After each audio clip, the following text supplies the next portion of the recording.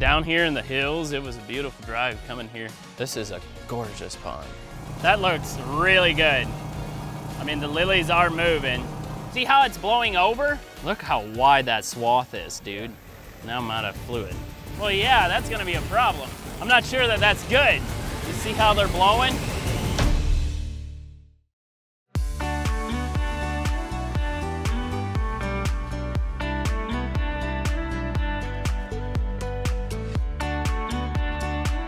Good morning. I'm Mike. I'm Arlene. Nice to meet you. So are we going to be treating the whole pond, or are we just treating? No, you're just treating the lilies. Okay. And if you would stay away from the dam, Okay. all the way around to where the boat is, Okay. if you'd stay away from that, I'll have to take care of it because I don't want the grass on the dam killed, Okay. because otherwise. I was gonna read the label. Did you have an agronomist or somebody tell you what you need? Well, I called the pond guy. Okay. And he gave me some figures. I've got his number in case you need to call him. Okay. On the paper that we ordered our stuff from. Okay. And I just got a brand new batch of it in case we run out. Okay. But I don't think we will because it takes such small quantities. Yeah. So really, the largest part of this will just be up here. Yeah, in the back. This is a beautiful pond. Thank you. So like this stuff on the side here. Yeah, I will take care of that because I don't want this grass killed. Yep, because understand. that's what's holding the dirt back. Yep, understand. So this is a gorgeous pond. So we're gonna stay away from these banks right here, and we're gonna treat mostly that up in there because the product that we're spraying could potentially kill the grass, and she does not want the grass to die on the dam up here. Thanks for calling the pond shop. This is Drew. How can I help you? Yes, Drew, this is Mike Yoder with NuWay Ag. I do drone spray application. And you guys send product to a customer that I'm going to spray some of this product on her pond to control lilies. And I just wanted to basically call. I've not done much of this product, and obviously I'm reading the label and I'll follow the label, but wanted to see what your recipe is. So we're gonna be doing, I think it's called Tribune Aqua. It's a herbicide, and Clipper SC. Do you have a specific application rate, or would you say just follow the label? We do have a rate that we use. Typically we're just using pump style sprayers, so I'm not sure how that's gonna translate for water dilution for your drone sprayer, but in terms of chemical application rates, basically what we have per surface acre of treatment area, right? So treatment area is where the plants actively are. So obviously you're gonna have to kind of determine how you're gonna spray this thing with your drone. I'm not sure what your process is there. Like I say, per surface acre of treatment area, we use 1 gallon of Tribune with 1 pint of Clipper and 1 pint of our aquatic surfactant. Okay, well, I appreciate your time and your knowledge, and hopefully this will work great for her. So a couple things that we gotta consider is they've never used drones. Obviously you heard that. They're using like backpack sprayers, so they're not doing nearly the volume that the label says. The label of that Tribune is saying that you want 15 gallons total solution. Their mix would be hotter, so once it sticks to the plant, then it's killing it for sure. Let's boundary it and see how many acres we got, and then we'll know what mix to put in. What I'm gonna do is I'm gonna just build a temporary boundary on this to see how accurate it is, and then we'll still fly the drone. There we go. Click add, and I'm gonna turn this to 0 margins. I'm gonna come down here. Okay, so I just did that temporary just to see where we're at. We're like 2 acres. That's actually more than I thought. Yeah. 2 acres. That's like a little sliver right there, and then all the way around, down, and then that over that way, 2 acres. So that'd probably be about right, because this section right here would be 3 acres. Okay, let's open the drone now. Let's go fly it and see what it looks like.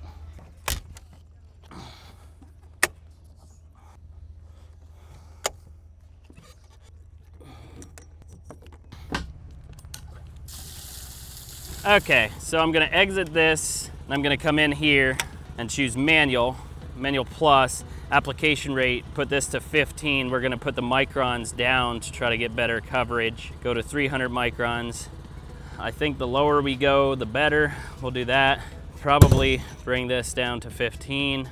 Now what I'm gonna do is I'm actually gonna take it off, and I'm gonna run over there and just physically see what it looks like. because I want to start manual plussing it, seeing if I can get it wide enough to actually do an auto mission. Dude, I almost forgot. What was I supposed to do with the drone? Put it above water.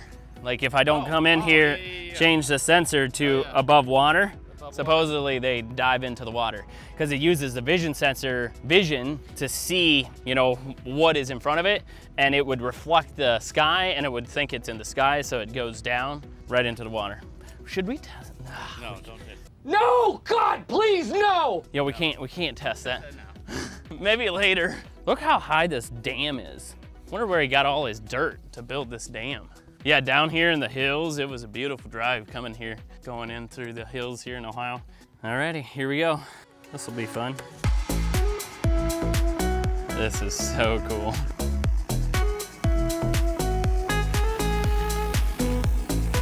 Okay, so the leaves, I'm not sure that that's good. You see how they're blowing? Yeah, you'll have to be higher than that. Otherwise, you're not actually gonna get contact with the lily. Well, yeah, that's gonna be a problem. Well, I had it set at 8. This is 15. But, you know, see how it's blowing over? That might be good for him if it get... It has to move like that. Yeah, but maybe it'll kill him better if they flip over like that. Yeah, but they absorb from the top. You think so? I know that some leaves eat from the bottom. Okay, so that's 15 feet. I definitely can't come lower than that. No, I would say you're gonna push it even taller. You think? For me, yeah. Okay, so we'll go up to 20. But that's the whole thing of, you know, do you fly it slow versus do you fly it fast? Because what we saw here was that was creating all sorts of water movement, and then if it just ends up landing on the water, well, hitting the leaf. That's why we got to go higher gallons per acre, because it'll be more droplets to have a chance of sticking. Yeah. Okay, so I'm gonna go to 20, but that looks really good. Look how wide that swath is, dude. Now I'm out of fluid. So that was just to test it with just water. I don't know, first thoughts are it feels like the leaves are blowing. So we're gonna put another load in it, and then I'm gonna call the guy that we talked to him about that. So we're trying to process what we think of that. When I have like 13 gallons in it, the leaves of the lilies are really blowing around. Now I've heard other scenarios where leaves eat from the bottom, and so if you can get bottom of the leaf coverage, then it will kill it faster. If that's the case with lilies, then it would be good if they're blowing around. I do think we're gonna go heavier on the gallons per acre to get more droplets to potentially stick onto the lily leaves. We're gonna take a video and try to send it to the pond shack guy that I've been calling and ask him about the lily leaves blowing and how that could affect it. Hey Drew, it's Mike again, the drone guy that just called you a little bit ago. Yeah, what's up? I just did a test run just with water to see what my parameters should be when I fly over, because we're using big drones. They're like 12 foot across and they got a lot of prop wash. And I can send you a picture of what it looks like to see if you think that we're gonna get coverage, because the lilies are blowing around and they're like, Gotcha. they flip over at times, but then they also lay flat at times. Yeah, I mean, that is definitely going to be a struggle for you. You know, our typical directive on these things when we're telling people to spray them with a pump sprayer is to do this on a very calm day with little to no wind and definitely no rain in the forecast. So, you know, obviously with the drone creating a bunch of airflow, that is probably going to be a struggle. My next question was going to be this herbicide. If we have the adjuvant, surfactant that we need, what if it gets on the bottom of the leaf? Wouldn't that kill the plant as well? As long as it sticks and holds to that leaf, yeah. I mean, you're looking for a good like 3 to 4 hours of contact time before this chemical rinses off. When you're flying over, if the leaves slip over and the chemical does hit the bottom of the leaves and it sticks to it, then yes, it should work. Obviously, it's a good day to spray today. Either way, I'll send you a video and see what you think and go from there. Yeah, sounds great. All right, thank you. I hope you guys learn as much as I am. It's interesting. Either way, I think she still is gonna want this treated. Let's talk to her. I called the pond guy again. He did say that this is 2 acres of vegetation killing it in this water. He said you might get some fish loss. He said you're gonna deplete the oxygen, but he said because you have 3 acres that's not getting treated, you have that in your favor. Yeah, and plus we have the aeration. Yeah. So that always helps. Yeah. So, yeah. All right. I thought aeration puts oxygen in, but that's interesting. Yeah.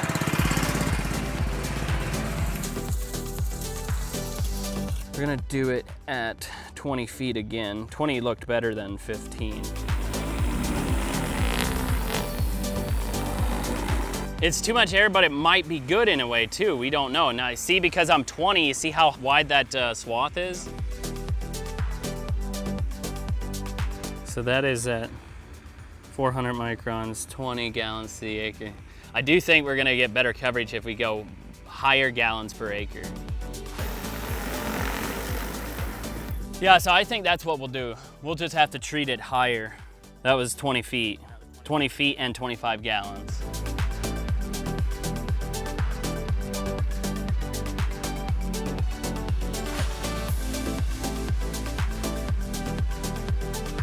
All right guys, so I got the product mixed up. So after doing the tests with water, I think what I'm gonna do is I'm gonna put less product in my tank so it's not using as much power to keep the drone in the air, hopefully not turn over the lilies. And then I'll just fill it more often. We're gonna try it. We're gonna know if this works or not in about 2 weeks.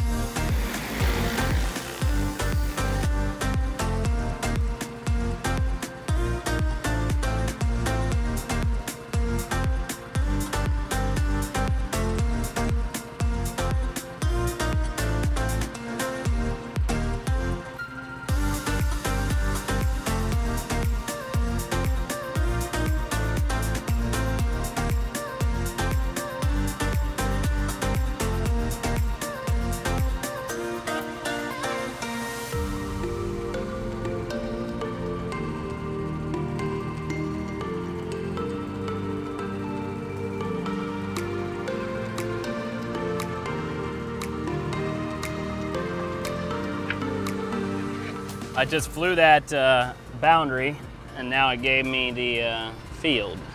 I'm gonna go ahead and turn this to 20, 20. Here we go. Now we're gonna send it in its auto mission. Now it's gonna do it all on its own.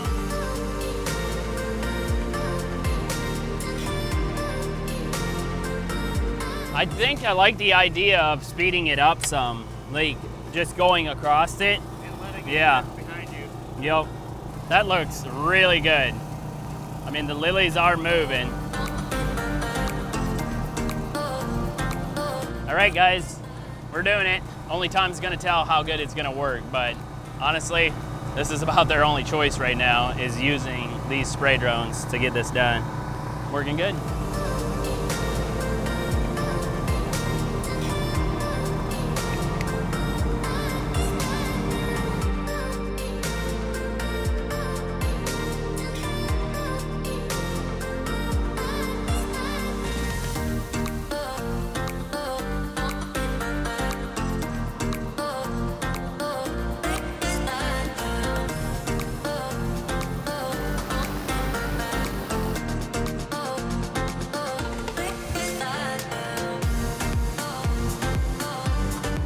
I only have 2 more passes over here and then a couple over there.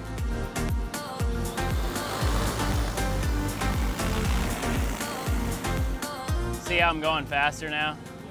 I think that's how we should have done it. Because look, the lilies aren't even moving. And it's dropping down on them. Shucks. That's probably how we should have done it. Look, so I speeded it up. They're literally not moving right now. That was close to that tree. Okay, so now we put the drone into faster forward speed than blowing it down. Now the lilies aren't moving. Should have done that earlier, but now we know. Hit it again.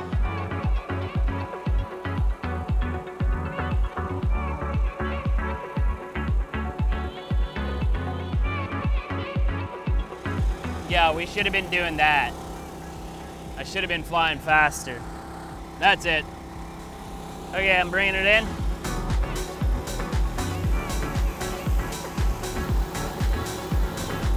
There it is. We got it wrapped up. Definitely learned a lot on this. Leave a comment if you learned something using drones to you know, spray lily pads, but I definitely learned a lot. I would say at the end when I sped up the drone up to 27 feet per second to fly faster across the lilies didn't blow around, so that's probably how we should have done it. But you know what? We'll see. We'll see in about 2 weeks what it looks like. We're gonna come back here, probably fly across it with the airplane rather than driving all the way down here. We'll fly across it and see what it looks like. We'll have to end up probably treating this 3 times to see how well it actually is going to work. But yeah, there you go. Using spray drones to try to control lily pads on a 5+ acre pond. We ended up doing right around 2.5 acres for this lady now. So that's all I got. Isn't that cool? Make sure to hit that subscribe button. See you guys on the next one. Definitely doesn't look nearly as thick as it did when we were here the first time.